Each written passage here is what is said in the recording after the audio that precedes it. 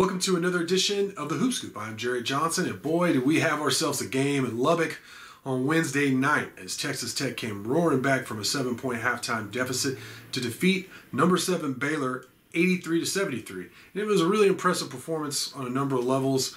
Of course, just overcoming Kevin McCullough not playing one of their best players.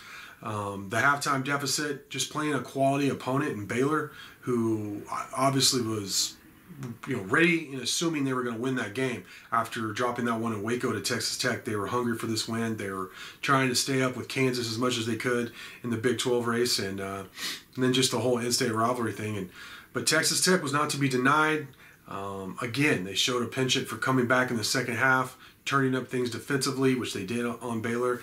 They really did a great job of stopping the skip pass, which so many teams have started doing against Texas Tech to combat this no-middle donut defense, whatever you want to call it.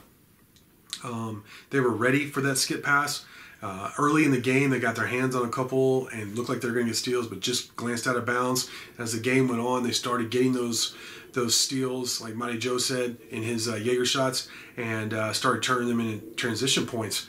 And not only that, but it deterred Baylor from making that skip pass. They weren't as crisp offensively. They still got some open shots, but not as many as they would have liked, not as many as they're used to getting. And I think that was a big part of the game, that adjustment. And Tech's been toying with them and doing that here leading up to this, because teams are they're starting to do that, just to swing the ball, skip a guy, throw it across the court, either free throw line extended for a three or in the corner, and they've been getting open shots. But the backside defensive guy is playing that passing lane, looking for it, and so that's an adjustment. We'll see what another adjustment is from coaches, but that was a really key one, and I think that was a big part of Tech's comeback in the second half. Another major part of the comeback was Kevin O'Banner losing his mind. He went crazy. It was so much fun to watch. He had 2 points at halftime, but he finished with 23 points and 13 rebounds. Went crazy from deep.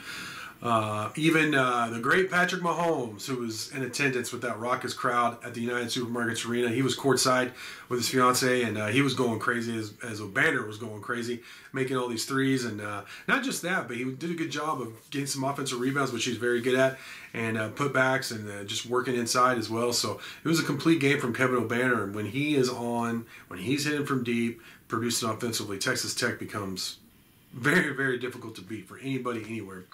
Bryson Williams did his thing on the block, knocked down one of those threes from the top of the key, which he's so good at in the pick and pop game. And then Adonis Arms, who was really good in the victory over Baylor in Waco, had another good game. I think he had 5 assists actually. Or Shannon who had another good game. Terrence had 5 assists, and Arms had 7 rebounds to go with a double-digit offensive game too. And he was good. He was aggressive in getting to the basket. He didn't settle for a lot of outside shots. Shannon's overall floor game, Terrence Shannon, was excellent. He had another tomahawk jam that brought the house down, and a couple and ones there, and man, just a really nice hustle play on defense to get back and get a block. So while he took a couple of shots that I thought were ill-advised, you got to live with it. He'll make some of those. He's a very good player and had a very good game. It was a big part of the win. But Texas Tech just overcoming this adversity, making those adjustments that Mark Adams and the staff have made. I mean, it's become a habit. I mean, Texas Tech gets down at the half and comes back and wins these big games. And you just got to tip the cap to the staff and their adjustments, because if they were losing these games after winning at the half, we sure would be criticizing them, of course. But no, that's Mark Adams has done an amazing job. He's got to be in the lead for Big 12 Coach of the Year and National Coach of the Year. He's got to be up there. And for good reason. The Red Raiders right now are toying with the 2 seed. I think right now they're basically on the 3 line.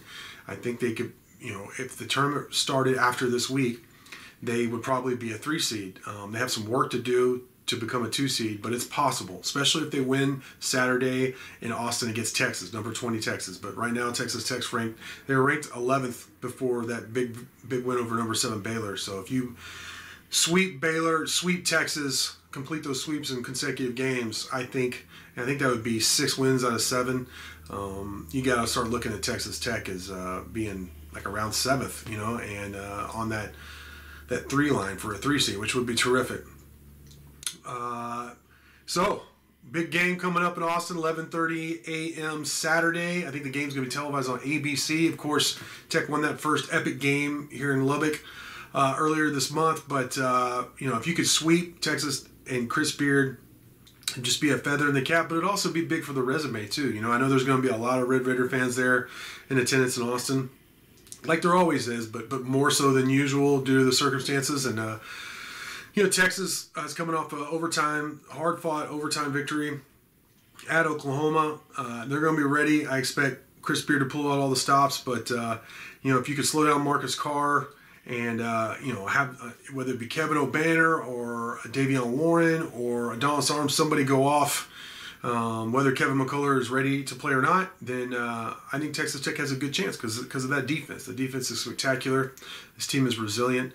And, man, if you could sweep Baylor and Texas in back-to-back games, that would just be amazing, especially considering the rest of the schedule. Don't get me wrong. You have Kansas State and Oklahoma on it, 2 teams that beat you earlier this year, but it's the bottom half or bottom third of the Big 12 is what's left on your schedule. You've already played 2 against Kansas, split with them, 2 against Iowa State, split with them, swept Baylor. So if you could sweep Texas and sweep TCU, sweep the state of Texas, that would just be amazing. What a year it's been. What a great season from Mark Adams and his team. And no rest for the weary. Got the Longhorns in Austin on Saturday, 11:30 a.m. So with that, I want to thank you for watching, and until next time.